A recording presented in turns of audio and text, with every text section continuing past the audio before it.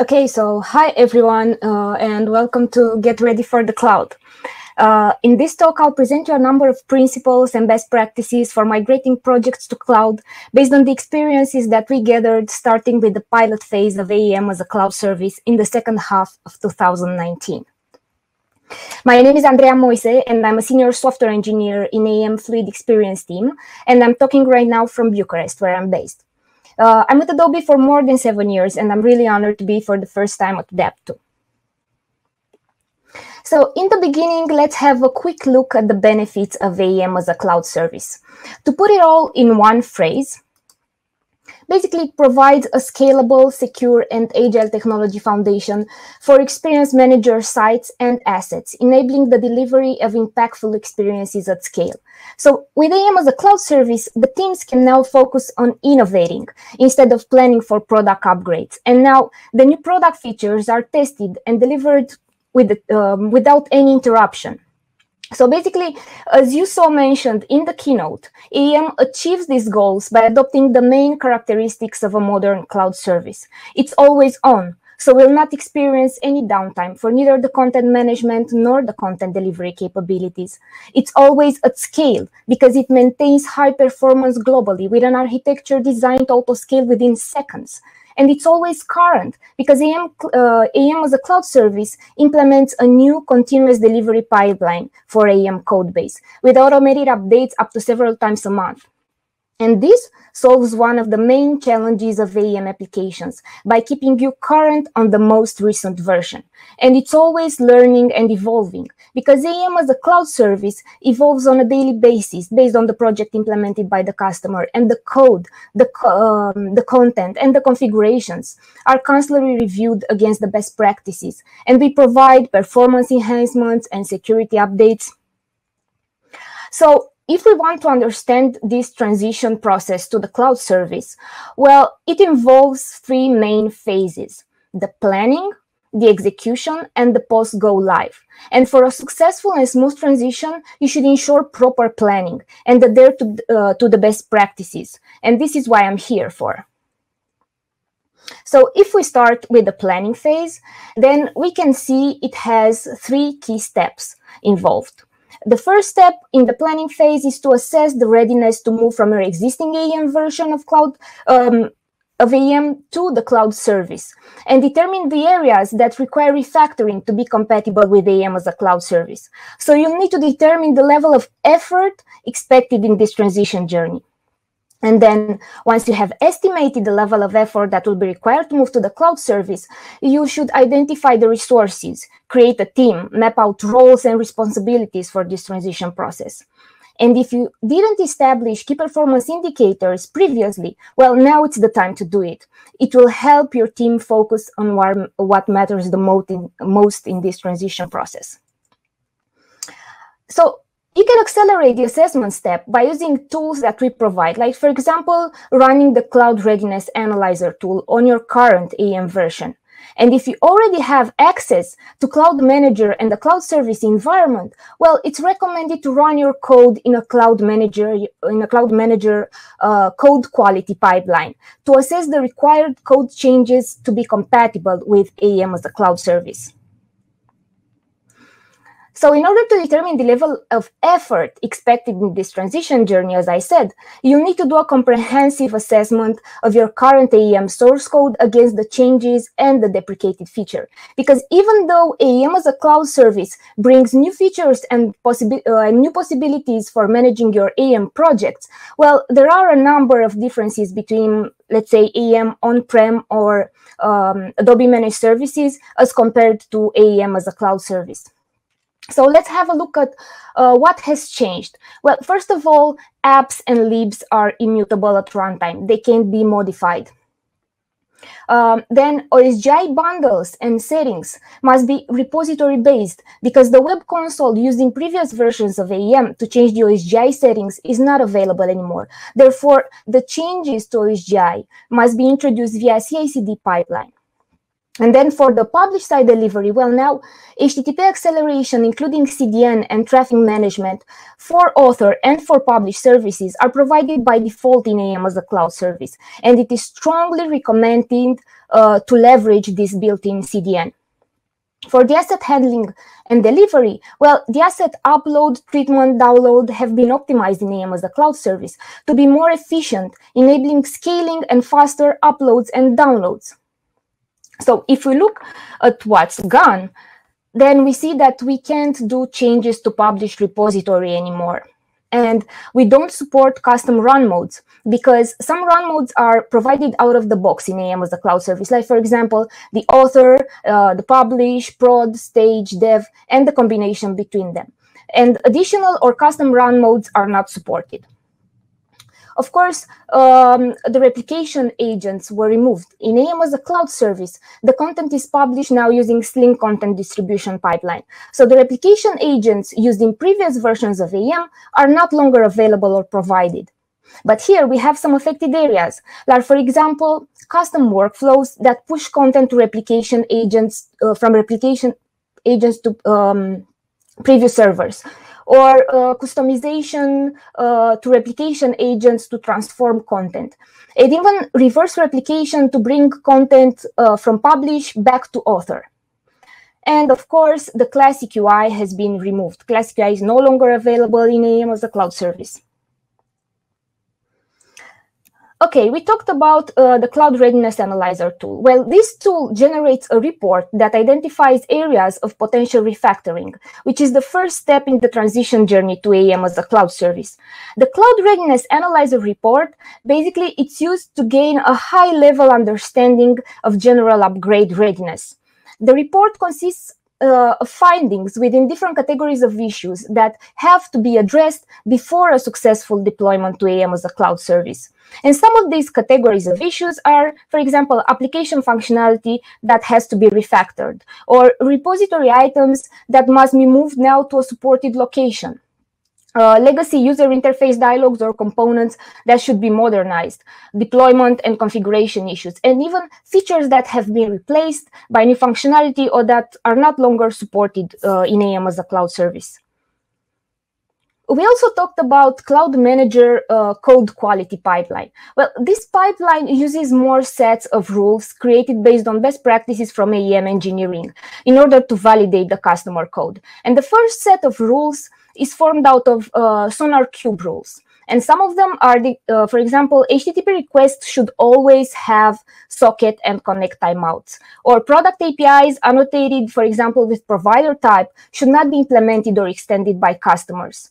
Also, the resource resolver objects should always be closed. And we should not use Sling servlet paths to register servlets. Code exceptions should be either logged or thrown, but never both.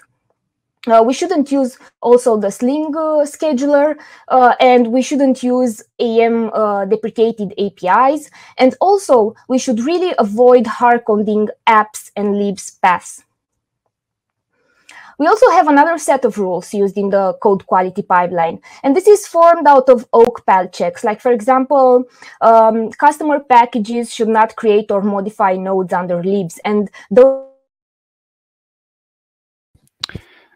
Hello, Andreea. Sorry to interrupt. We cannot hear you currently. Can you check if your microphone is switched on? We also cannot see you. So I'll start again with the content transfer. So we have this phase, which is called content transfer. And for it, we might have two questions. The what do we want to transfer, and how do we do it? For the what is pretty easy, because we really want to take the existing content and the principles from a source AEM instance, which could be on-prem or Adobe Managed Services, to the target AEM as a cloud service instance. And for the how, where we do it using Adobe's content transfer tool. And this tool has two phases associated with the content transfer. The first phase, it's called extraction, and it refers to extracting content from the source AEM instance into a temporary area called a migration set. And a migration set is a cloud storage area provided by Adobe to temporarily store the transferred content between the source AEM instance to the cloud service AEM instance. And the second phase is called ingestion, and ingestion refers to ingesting the content from the migration set to the target cloud service instance. There are 4 major attributes of a migration set that should be kept in mind, let's say. One of them is that a maximum of 4 migration sets can be created and maintained at a time during the content transfer activity. The other one is that each migration set should have a unique name. And then if a migration set has been inactive for more than 30 days, it will be automatically deleted. And whenever you create a migration set, it's associated with a specific environment. So you can only ingest into an author or a published instance of the same environment. Now, developing and running code in AEM as a cloud service requires a change in the mindset. The code must be resilient, especially as an instance might be stopped at any time. And code running in the cloud service must be aware of the fact that it's always running in a cluster. And this means that at any time there are more instances running. And because of this, changes are required to AEM Maven projects to be compatible with AEM as a cloud service. And we need to ensure that they respect the split of mutable and immutable content, and that they create non-conflicting and deterministic deployments. Also, they should be packed in a deployable structure. And this diagram here that you see provides an overview of the recommended project structure and package deployment artifacts. So you see, we have 3 areas: the immutable, mutable, and then a container package. And to take them one by one, the UI apps package, or so-called the code package, contains all the code to be deployed and only deploys to apps. And AEM requires a separation of content and code now. And this means a single content package cannot deploy to both apps and mutable areas of the repository. Instead, the application must separate code and content into discrete packages for deployment into AEM. Then we have the UI content package, or so-called the content package, that contains all the content in the configuration. And the content package basically contains everything not in UI apps. In other words, not under apps or oak index nodes. So then we have the all package, the container package, that only includes UI apps and UI content packages as embeds. The all package must not have any content of its own, but rather delegate all the deployment to the repository to its sub-packages. Packages, of course, are now included using the 5-volt Maven plugin, and we use embeds configuration and not the sub-packages configuration. And for complex experience managed deployments, you might want to create multiple UI apps and UI content packages that represent specific sites or tenants in AEM. Okay, so from the planning phase, you should have a list of areas that need to be refactored to be compatible with the cloud service. So now let's talk about the development guidelines for refactoring and optimizing code to move to the cloud service. These guidelines start from the fact that the code running in AEM as a cloud service must be aware, as I said, of the fact that it's running in a cluster. From here, for example, state must not be kept in memory but persisted in the repository. Otherwise, this state might get lost if an instance is stopped. And then, of course, the instance file system should not be used in AEM as a cloud service because the disk is ephemeral and it will be disposed when instances are recycled. Also, for the observation, well, similar with everything that is asynchronously happening, like acting on observation events, it can be guaranteed to be executed locally. Therefore, it should be used with care. For the background tasks, where code executed as a background task must assume that the instance is running, can be brought down at any time. And outgoing HTTP connections should have reasonable connect and read timeout, no classic UI again. We should also avoid native libraries because code would not be able to download binaries at runtime nor modify them. So for example, it won't be able to unpack jar or tar files. For all replication agents might need to be ported. And as I said, content is replicated now from author to publish through a pub/stub mechanism, so custom replication agents are not supported. And for the logs, the thread dumps in cloud environments are collected on an ongoing basis, and they can be downloaded in a self-serve manner at this time. So if you really need to debug, let's say, an issue, you can contact AEM support, specifying the exact time frame, and they will help you with that. To help accelerate some of the code refactoring tasks, you can use some toolings that we offer. For example, asset workflow migration that is used to automatically migrate asset processing workflows from the on-prem or AMS deployments of AEM to processing profiles and OSGI configurations to use with AEM assets as a cloud service. And then we also have the dispatcher converter that it converts existing AEM dispatcher configurations to AEM as a cloud service compatible configurations. And we have the site's modernization tools. They will help you, for example, migrate static templates to editable templates, design configuration to policies, foundation components to core components, and also classic UI dialogues to touch UI dialogues. So if we want to talk about the best practices for code deployment and testing, well, you should know that the code quality testing evaluates the quality of your application code, and it is the core objective of a code quality only pipeline, and it's executed immediately following the build step on all non-production and production pipelines. And in code quality testing, basically the code is scanned to ensure that it meets certain quality criteria. And as you saw before, it can be used in the planning phase. Currently, this is implemented by a combination Sonar Cube and content package level examination rules using OakPal. And there are over 100 rules combining generic Java rules and AEM specific rules.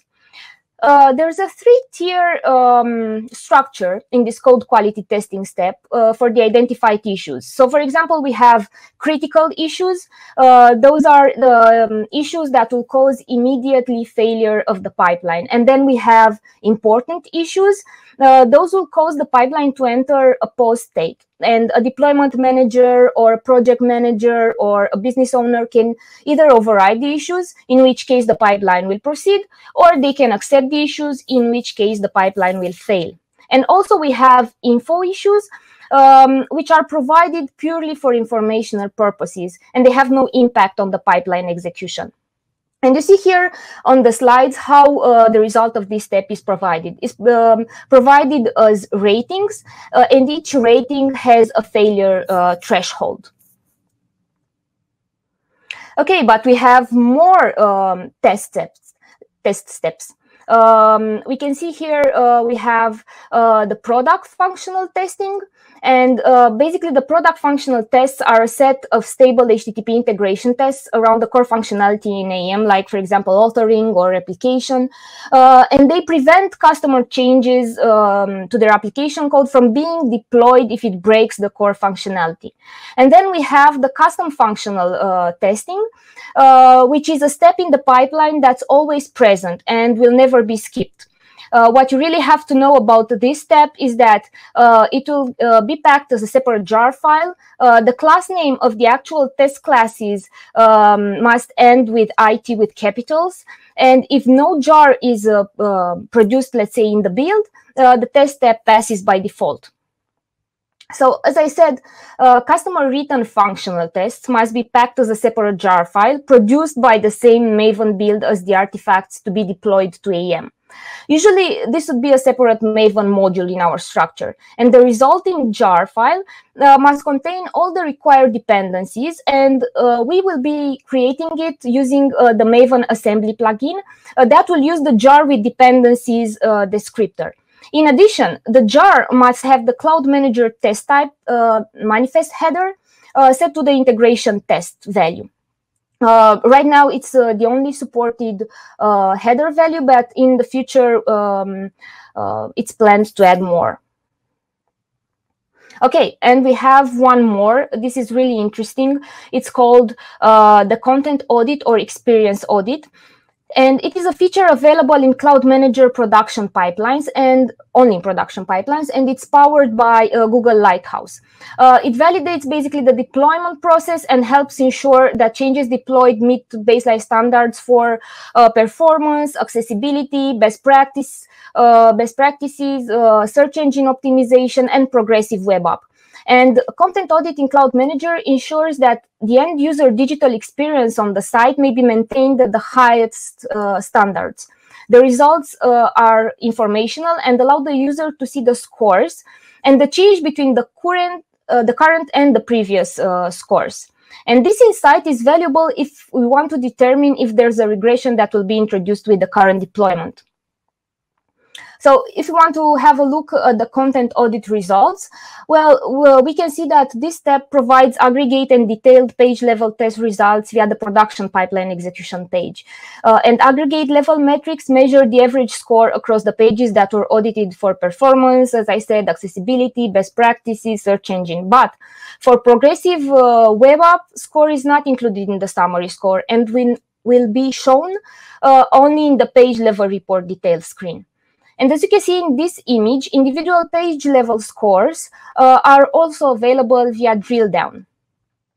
So details of the scores are available in order to see what are the results of the individual tests, along with guidance on how to remediate that.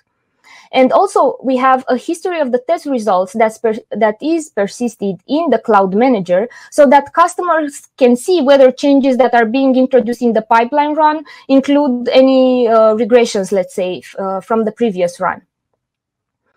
Here you can see those details, those scores at the page level. So clicking into the details of any individual page will provide information on the elements of the page that were evaluated and also the guidance on how to fix issues if opportunities are detected.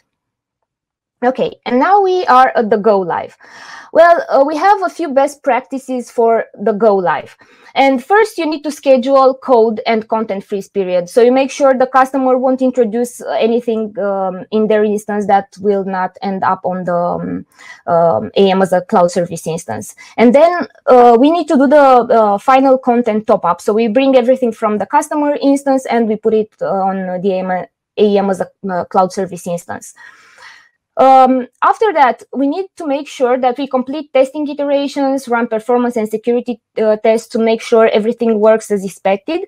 And then before the cutover, we need to implement a fallback plan to make sure that if the cutover goes wrong or if something after the cutover goes wrong, we can let's say, go back to the AMS or the on-prem instance. Usually, this fallback plan is done only for the published year. Okay, so if we make a summary of this presentation, we learned how to plan a migration to cloud service and what's important in the planning phase and how to execute it by doing the content transfer and the code-based refactoring. And also how to have a successful go live. And now I know we have a few more minutes. Maybe we have some time for questions and answers.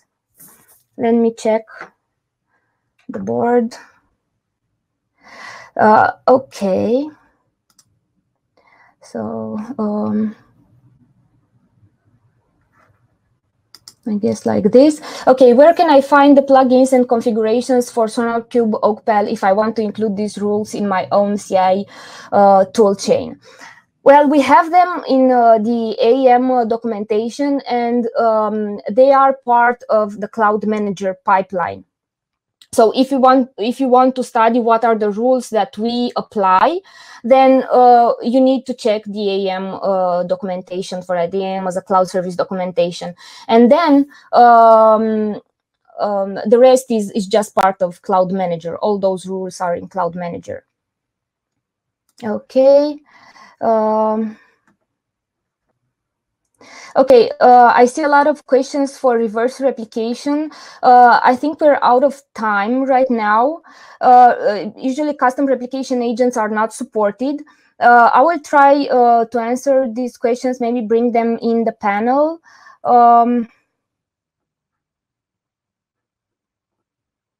Let's see. Okay. Custom replication agents are not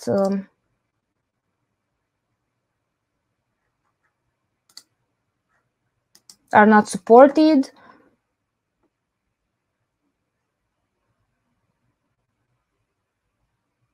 You can also check the forward replication agents that can be adapted if you want to publish to another system. And I guess, I should stop the screen share. Okay, I'll try to take the other questions offline. Okay, thank you, everyone.